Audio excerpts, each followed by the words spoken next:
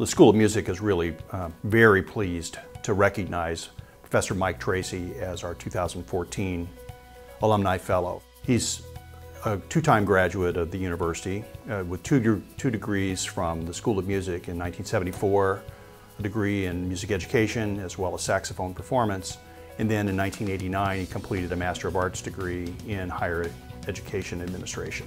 First and foremost, Mike is an excellent administrator. He really knows how to manage, and he doesn't take no for an answer, and he gets things done. He's been here longer than any faculty member, obviously, and single-handedly put the jazz department together. He's tenacious. He doesn't give up. I mean, when he goes after something, he gets it done. I was looking to relocate 23 years ago. I had a couple other offers, one in Boston, and I had actually accepted a job in Manhattan School of Music. And my brother Pat and Mike were friends for the Jamie Ebersol jazz camps. And Pat mentioned to Mike that I was looking to relocate somewhere, and he just went after me. He kind of played a little game. He told Jamie Ebersol I was going to be teaching, and he told me that Jamie was going to be teaching. Neither one had committed. It was the best move.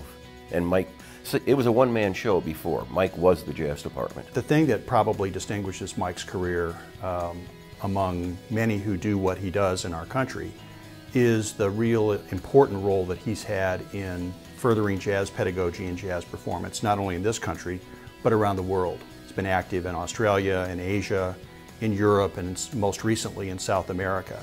And in all those kinds of things, he not only promotes Louisville and the School of Music, bringing international students from those countries to U of L to study here in our School of Music, but also, and more importantly, establishing and emphasizing the importance of jazz and jazz education in all those countries. Well, the School of Music is really honored to have Mike Tracy as our 2014 Alumni Fellow.